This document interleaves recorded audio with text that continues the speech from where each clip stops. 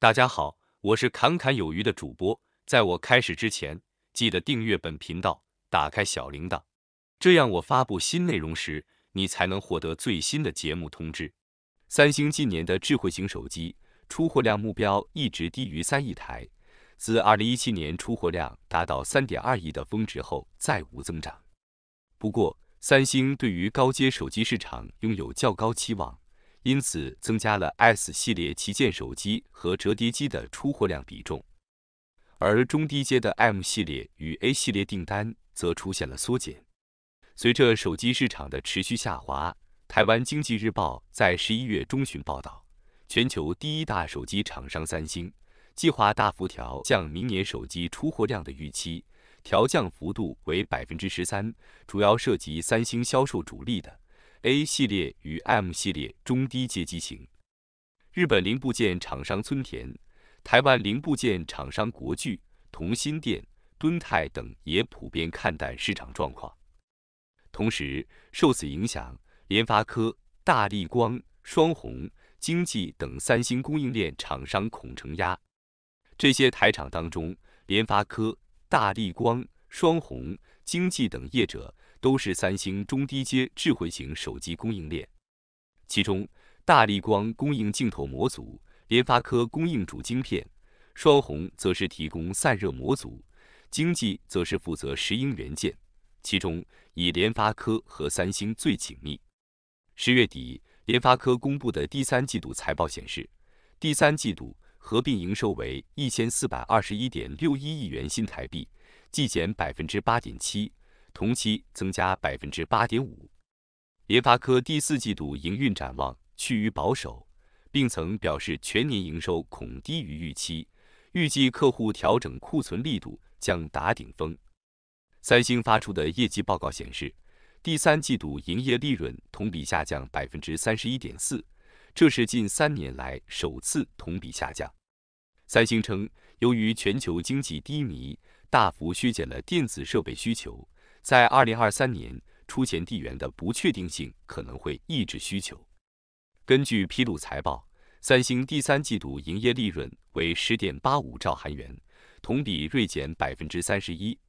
近日，三星电子在与主要合作伙伴举行经营说明会上表示，明年三星手机出货量目标为接近2.7亿部，虽然与今年调整后的目标2.6亿略有增长。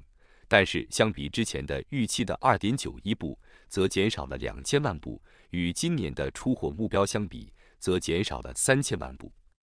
业界人士表示 ，M 系列与 A 系列是三星智慧型手机销售主力。近期全球通膨持续高企，中低阶机型首当其冲，高阶机型反而受影响较小。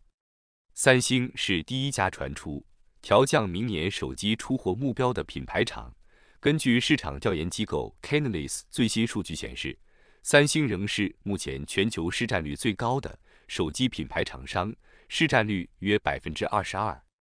三星带头大砍明年的出货目标，对手机产业将具有指标性意义。这不仅意味着三星对于明年的手机市场预期并不乐观，同时可能还将带动其他手机品牌厂商跟进，意味着目前手机市场何时回温仍无法预知。值得注意的是，10月下旬，市场调研机构 TrendForce 表示，苹果 iPhone 14 Pro 系列生产比重已由50%提升至60%，未来可能上调至65%，但受到全球通膨冲击，消费者购买力减弱。预计明年一季度 iPhone 生产量将由原预估的5600万部降到5200万只，同比砍去了14%。另外，受郑州富士康员工10月底大出逃事件影响，导致由富士康独家代工的 iPhone 14 Pro 系列产能大幅减少，苹果已调降 iPhone 14 Pro 系列的出货预估。鸿海发出的公告表示，受郑州富士康厂区部分营运影响，将下调第4季营运展望。苹果今年9月推出了 iPhone 14系列新机，但却出现了高阶款热卖、平价款遇冷的两极行情，这也让苹果不得不紧急减产平价机型。鸿海董事长日前在法说会上也证实，旗下4大类别产品当中，明年展望以智慧型消费产品类别表现最弱，这里主要是 iPhone 可能略逊于今年。外媒则预估，今年整体 iPhone 出货量将减少300万部，减幅约 3.3%。彭博社则引述知情人士报道称，苹果现在 iPhone 14产量目标为8700万部以下，低于原先目标9000万部。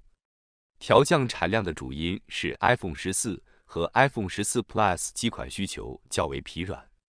值得注意的是，鸿海是 iPhone 14 Pro 与 iPhone Pro Max 独家供应商，此次调降的主要机型并非鸿海主力。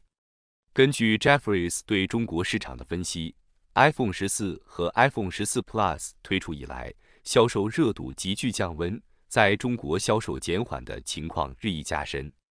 目前，全球智慧型手机产业正陷入销售疲软，库存去化较慢。随着苹果、三星两大手机巨头相继传出大砍明年的出货目标，市场预计，明年小米、OPPO、vivo等中国手机品牌厂也很可能跟进砍单。这波市场寒风短时间内恐怕难以停歇，对供应链带来的雪球效应不容乐观。业界人士表示，三星、苹果是全球销售量最好的前2大品牌，如今都必须减产，加速去化库存，更遑论其他手机品牌厂，估计明年销售量都有可能下修。此前，业界一些厂商预期，手机市场明年上半年有望逐步企稳回升。联发科执行长蔡力行之前在法说会上也相对乐观地表示，看好本季已恢复部分拉货动能，这可能代表在明年上半将有机会看到更多回补库存的需求。不过，村田、国巨、同心电子、敦泰等手机关键零组件供应商则普遍都看淡明年的手机市场。作为全球被动元件、基层陶瓷电容 Mlcc 的龙头大厂，村田也是手机产业链当中的关键供应商，其为三星、苹果以及其他中国手机品牌大厂提供电子模组与零组件。村田社长此前曾警告称，大中华区智慧型手机需求在今年内应该不会出现复苏的迹象，甚至明年手机销售也将延续今年的下滑走势。台湾被动元件龙头国巨则表示，中国对封城禁足市民的变数，加上东欧局势无终止迹象，笔电和手机等消费电子终端需求趋缓，估计标准品库存调整约需要6个月的时间去化。影像感测器 CIS 封装大厂同心电子也表示，目前手机市场客户存货持续上升，手机影像感测器元件供应商可能还需要2至3个季度以上去化库存，预估明年第2季底、第3季之后，同心电子相关业务才会回弹。据韩国媒体此前报道，三星今年推出的64款手机与平板中，约有14款采用联发科晶片。